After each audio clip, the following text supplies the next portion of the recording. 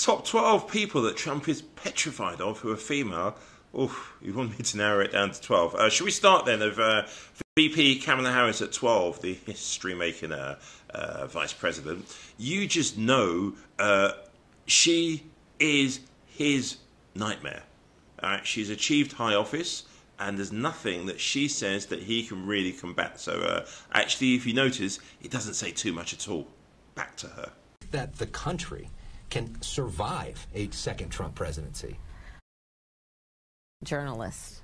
Do you think that the country can survive a second Trump presidency? Listen, the former president has made very clear he admires dictators and has said he would be a dictator on day one. You know what dictators do? They jail journalists. At 11, there's a lady, well, I'm a Brit from the outside looking in, so I should know more about Sally Yates, but I didn't. Discovered her during the, I think it was the second impeachment of the former guy. Found her amazing, stunning, very on the point, with facts, brought receipts, and you know Trump, if he saw her, would just helter-skelter in the opposite direction. To vote. His constant attacks on the FBI, the free press, inspectors general, federal judges, they all have one purpose: to remove any check on his abuse of power.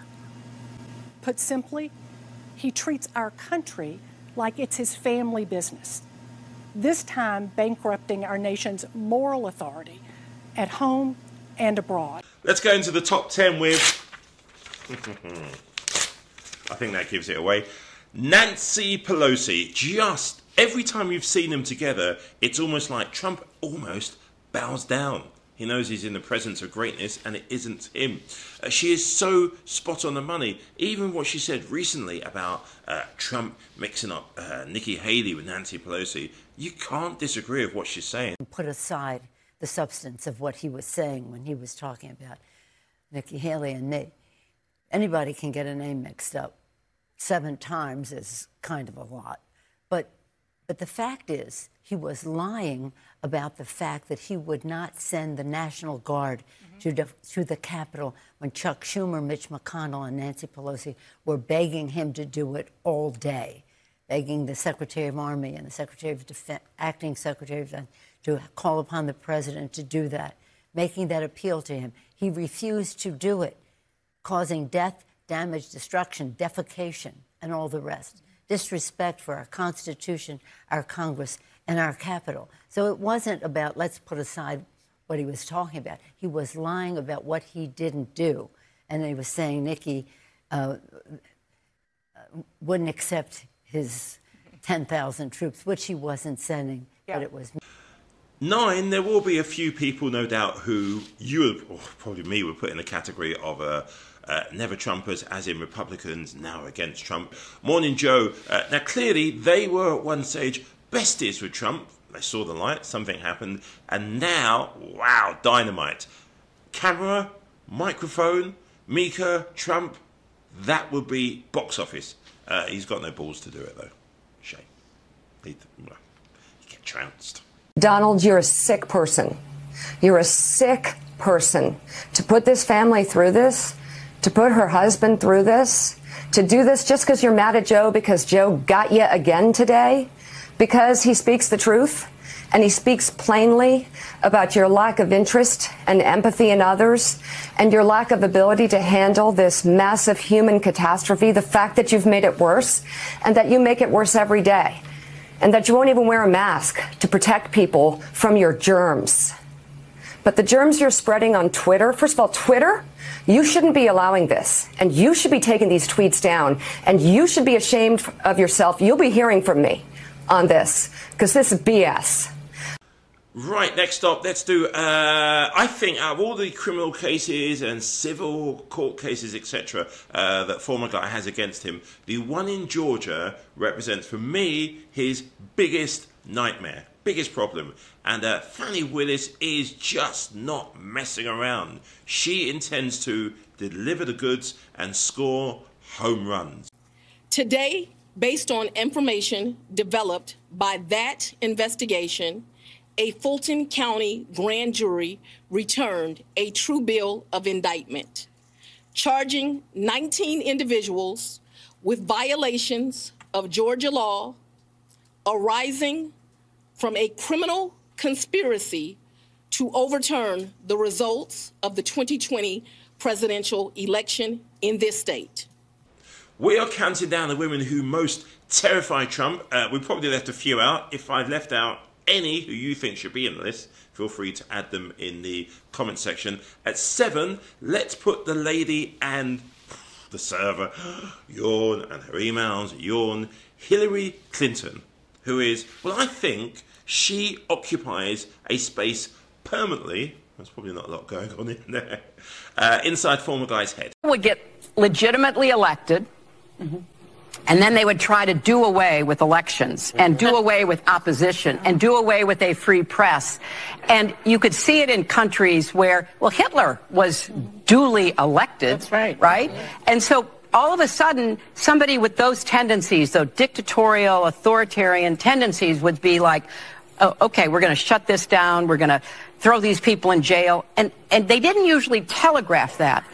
Trump is telling us what he intends to do. One thing you will notice about the former guy, the females who are close to him are not the ones who have a position where it's going to be anything that could be debated, anything that's going to even make a piece of candy floss suddenly think it's got competition.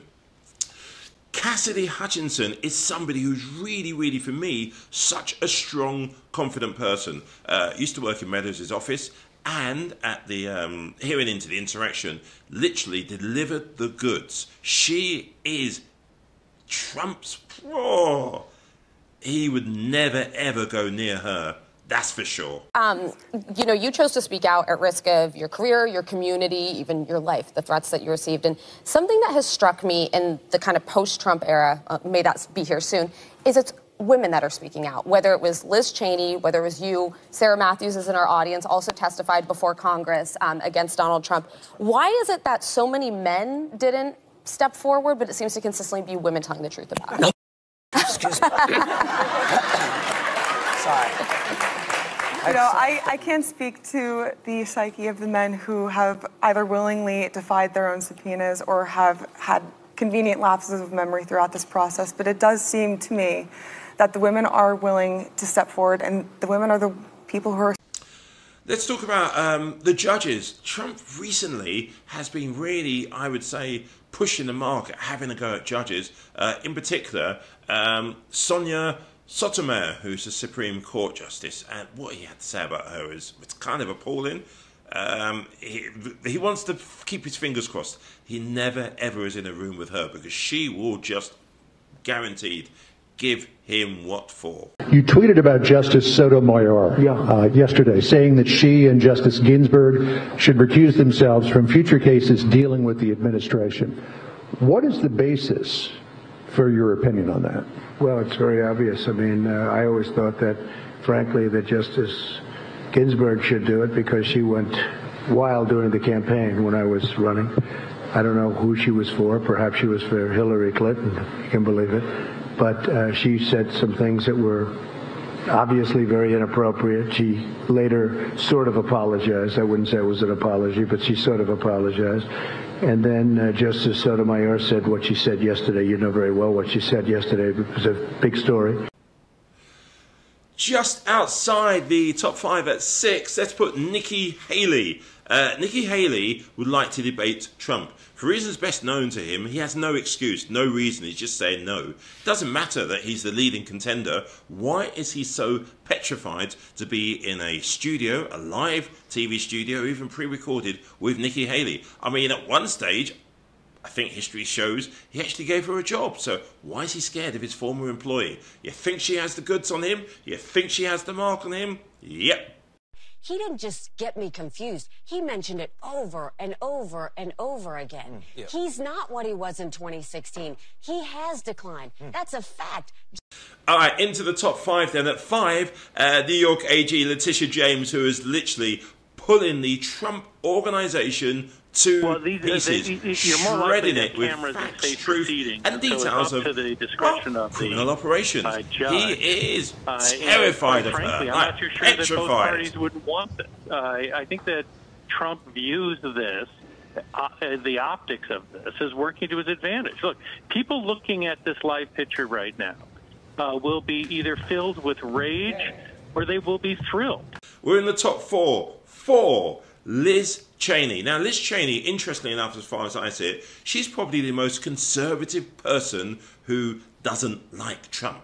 So, ideology-wise, it makes her a very strong and credible person when it comes to her standing up against everything the former guy has to say, mainly and principally because she believes in the Constitution first. Among the most shameful of this committee's findings was that President Trump sat in the dining room off the Oval Office watching the violent riot at the Capitol on television.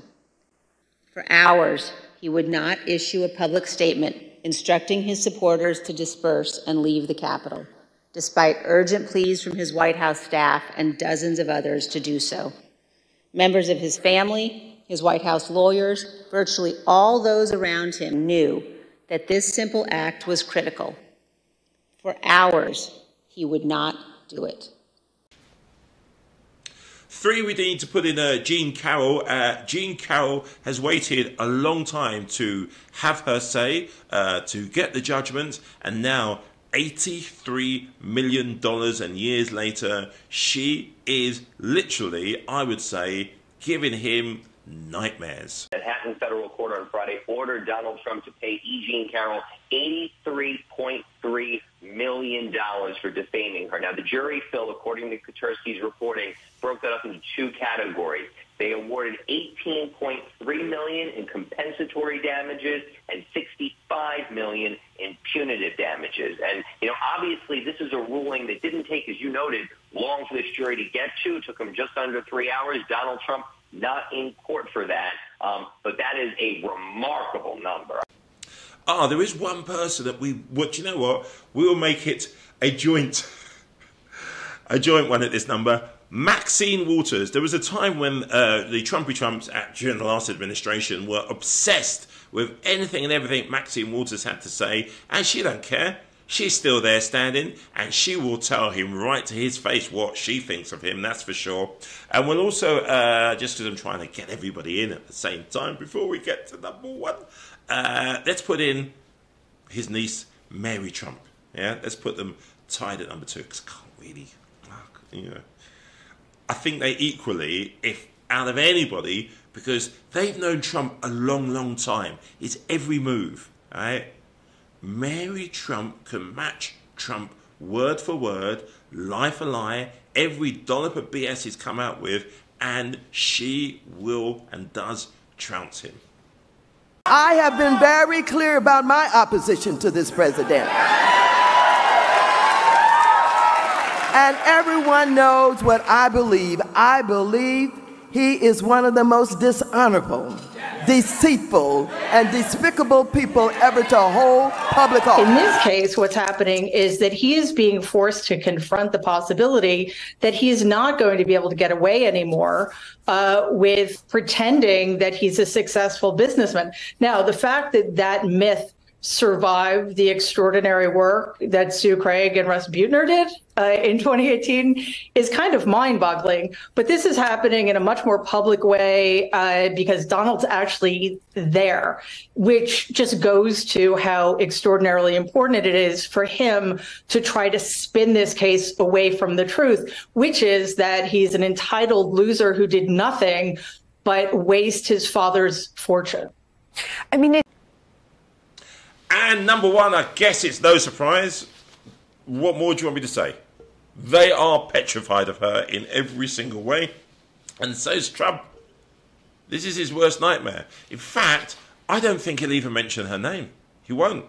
We just will not. He'll let all his sycophants, but he will not mention. If Trump mentions the name Taylor Swift, well, I'll be very surprised. Very, very surprised. Some journalist needs to ask him about Taylor Swift, actually, just to get him talking about it. Why is Fox News obsessed? We have had enough of Taylor Swift for now. She should be Taylor Swift. With a huge O with Taylor Swift. The New York Times just speculated she's a lesbian. We have enough and her of Taylor boyfriend, Swift Travis Kelce, sponsored by Pfizer. What's her stance on policy? Don't get involved. Don't get involved in politics. We don't want to see you there. Because every time they do any of this... I mean, my goodness, if you need Taylor Swift... We just sit back and think, well, Taylor hasn't even said anything yet, but she has encouraged an awful lot of people to make sure they are registered to... Taylor Swift comes out against Trump. I don't care if they write that. She votes against fair pay for women. She votes against the reauthorization of the Violence Against Women Act, which is just basically protecting us from domestic abuse and stalking. Not even Melania's endorsed her. Is it husband or is it Alina Yabadabadoo's horizontal partner? I am the Borg.